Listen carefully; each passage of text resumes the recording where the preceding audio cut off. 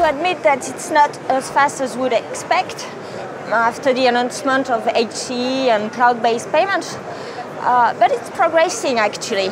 Apple is extending in other regions. Samsung has recently announced that they will support Samsung Pay in several handsets. Orange in France is expanding nationwide. So it's progressing, and in terms of testing, it's also moving forward.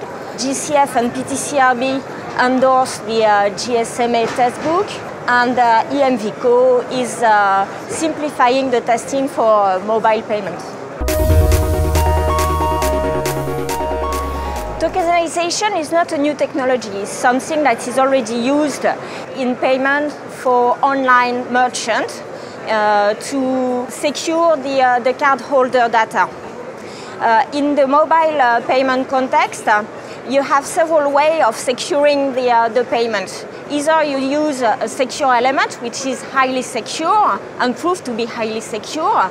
But if you're using a mobile payment with an application that is stored within your mobile, you need to strengthen the security. Token is a way to avoid using the cardholder data in the context of the payment. So it's a way to secure the transaction. Another way also to secure the transaction in mobile payment is the TEE, the Trusted Execution Environment. So there's different ways for the bank to mitigate the risk.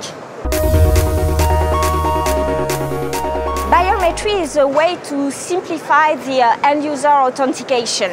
In the smart card, when you do a payment transaction, you enter a PIN. It's something that you know. It's the way we authenticate you. To simplify this, with the mobile, it's very easy because you have sensor, you have camera, so you can use fingerprint recognition, facial recognition, and this is very easy for the end user to be authenticated.